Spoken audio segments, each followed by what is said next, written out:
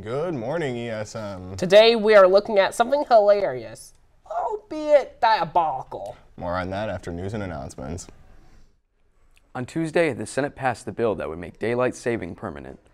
The Sunshine Protection Act was met with a unanimous vote from the Senate, and if it gets passed by Congress and signed by President Joe Biden, the U.S. will no longer have to turn their clocks back in November.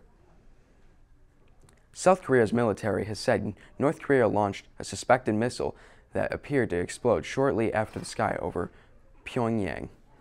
Amongst reports that is seeking to test fire its largest missile yet. The U.S. and South Korea have warned that North Korea may be preparing to launch an intercontinental ballistic missile at the full range for the first time since 2017, which violates the United Nations Security Council resolutions. It is presumed it was a ballistic missile that failed immediately after launch, as it seemed to have exploded in midair. A Russian-made video posted on Telegram a week ago is causing some anxiety about the status of a NASA astronaut aboard the International Space Station, as shared by NASA Watch on Saturday, March 5th. The video by Russian state news outlet RIA Novosti shows NASA astronaut Mark Vande High being left behind on the ISS rather than departing on a Russian spacecraft as planned.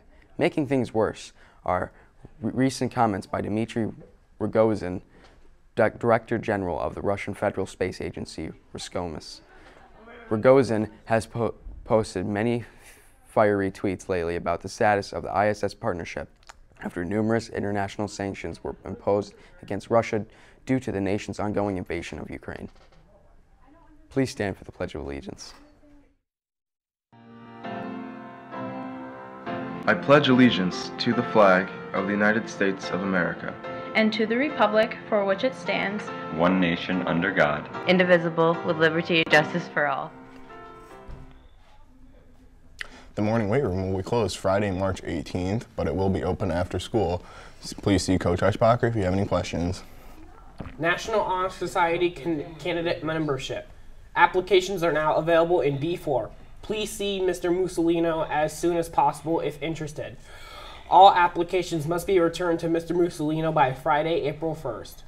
Are you interested in a career in education? Come to the first Take a Look at Teaching Club meeting today after school in the small cafeteria. Refreshments will be served. This is You Had One Job, a compilation of failures from people who had, well, one job. Who would have one job and fail? Allow me to show you. Start the image. What is this? I don't know. It looks like they painted the road a little wonky. Yeah. I don't know who would do that. Next image. Yeah, there's... What is this? What's that protecting? I don't know if it's protecting anything. Probably not for long. Yeah, someone made the gate too short. What the heck is this? There's just, okay. It just doesn't open. Someone would be like, who needs that? Like, oh, well, those are not bananas. They're called... long yellow things. Who calls them long yellow things? Next image. Oh my goodness.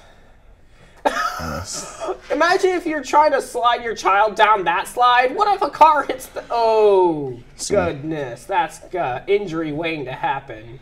All right, seems dangerous. Now, we'll have more images after weather.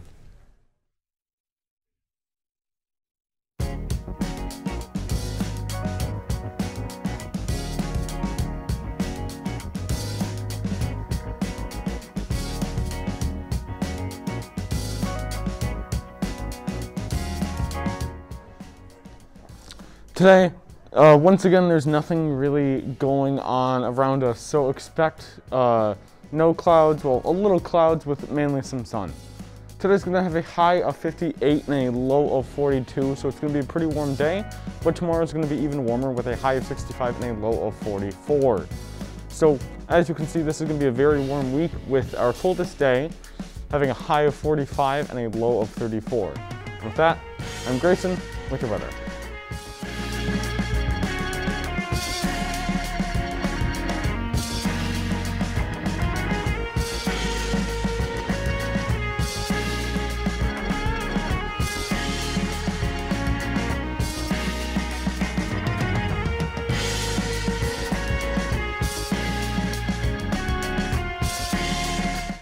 All right, here are more images we found. Next image.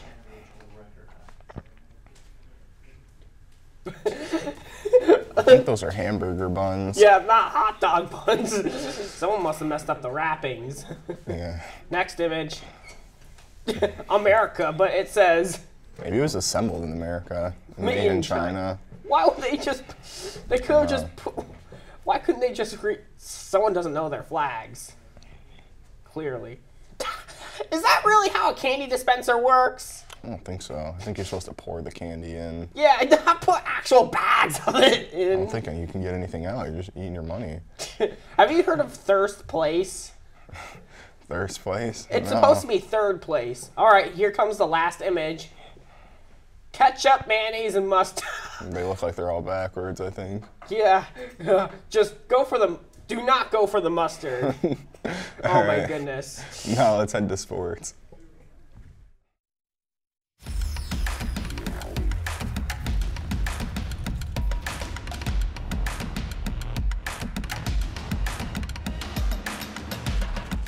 Congratulations to girls volleyball players Laura Sitnick and Natalie Peterson, who both were Section 3 Class A All-Stars.